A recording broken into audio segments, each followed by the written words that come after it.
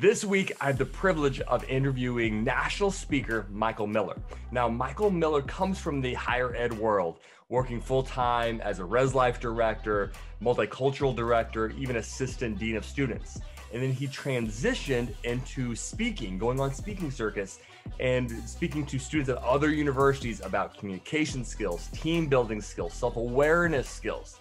He has a lot of great input in this video, especially if you're interested in ever speaking as a career, or you just want to get inspiration about your self-improvement. You'll get that from this interview. I'll put the link to Michael's website in the description of this video for you to learn more. And this is what I want to hear from you at the end of this video. What's one takeaway that you heard from Michael that really stuck with you? Leave it in the comments, let me know. Michael, thank you so much for coming on the show, talking to our students. Can you quickly just give us a rundown of your professional journey, where you are today?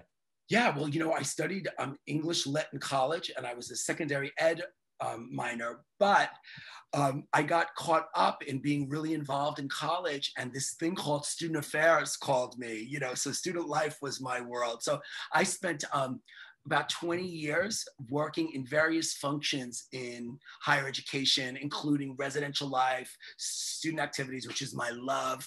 And student activities included working with Greek organizations, student government, CAB, the program board, and multicultural affairs and new student orientation. So I loved all of that.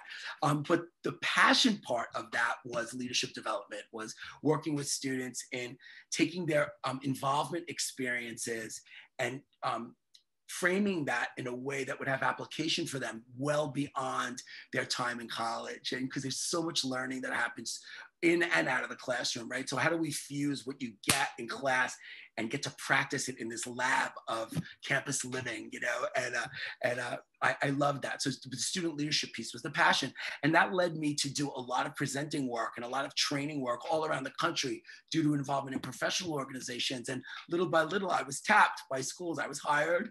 So at one point, I took a leap away from student affairs and from higher education officially and went out on my own as both a speaker and a consultant in higher ed.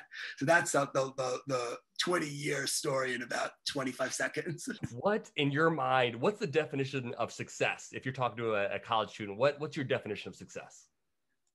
Well, this is a thing most of us that do this kind of work spend a lot of time thinking about, right? And it's serious, but I do want to say this. It's, to me, and this is going to sound strange, Dustin, wanting to get up every day and do the thing that you do.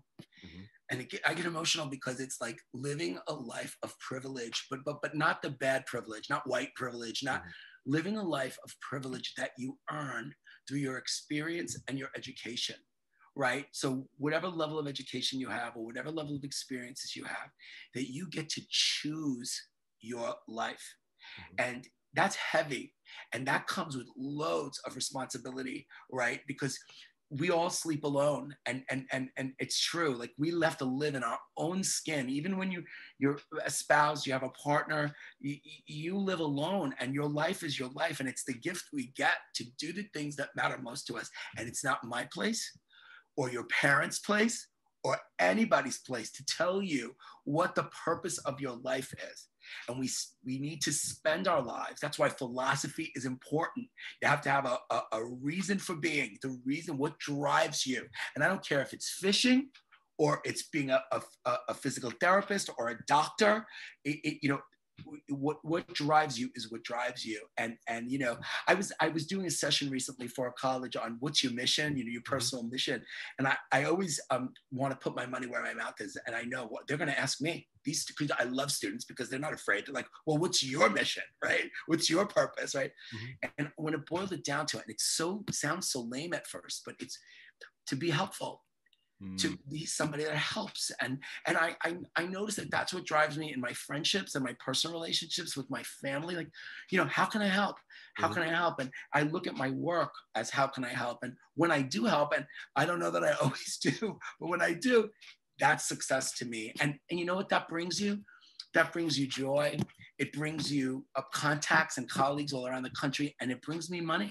Yeah. And it brings me money, and so we all have to do it our own way, And when your passion fuses with your opportunity, how could that not be successful? And the best part is when you don't like it anymore, or you don't feel successful, you can change it.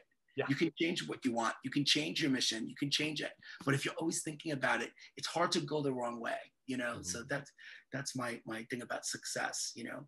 I'm not going to define anyone's success. Define your own.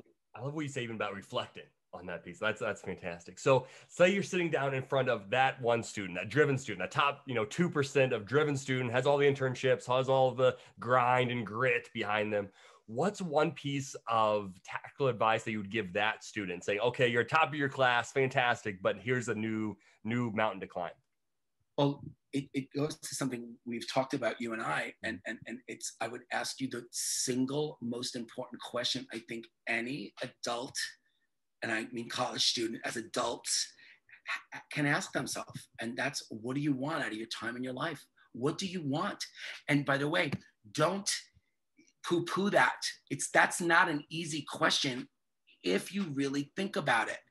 And if you want to get real, you can't say success. You're already successful. If you're a college student at the top of your class, you have achieved success. So what you have to define success. If you say happy, define happy. If you say money, how much? How much? Because successful to me and successful to you financially may be two different things, right? And then when you answer that question, and by the way, Dustin, you know this from your work, the what do you want question is really a question of vision. But your personal vision. Like if you said, what's your vision? It's the same as saying, what do you want out of your life? It's what you don't have that you're working to get, or that you're going to apply yourself to a desired future state, but it's not a goal. The goals come later. And that's what we do wrong. We start setting goals. Wait. What's the end product? The vision is not a goal. A vision is, what do you want? The goals are the tactics that take us there. So, what do you want? And I always use this example. And if I were with this student, I would say, because sometimes even the most confident students feel a little self-conscious about this whole thing. And maybe they don't know, and they're afraid to, and I don't know yet. I haven't thought about it. I need to think about it, right? I always use Jennifer Aniston as an example. And I know she's dated, but with the Friends reunion, maybe she's coming back into vogue. She's lovely. She's pretty, right? But she's the best actress in the whole world, right? Is she Jennifer Aniston went for it. She had a lot of the makings for it. And yes, she's talented, right? Mm-hmm. Why? Who's better than you? Yep. Again, I'm not belittling her at all. How do they all make it? They make it because they go for it. And then they have the luck of work and the fortunate coming together. And luck does play a role sometimes in things, but it's more putting yourself out there. It's more having the guts to say, I'm good enough to do this, even though you sweat, even though your voice trembles, even though you're nervous and you're not sure. You put yourself in the positions to move you to the places that you want to be in. And, that's what a way to live. To me, that's successful living.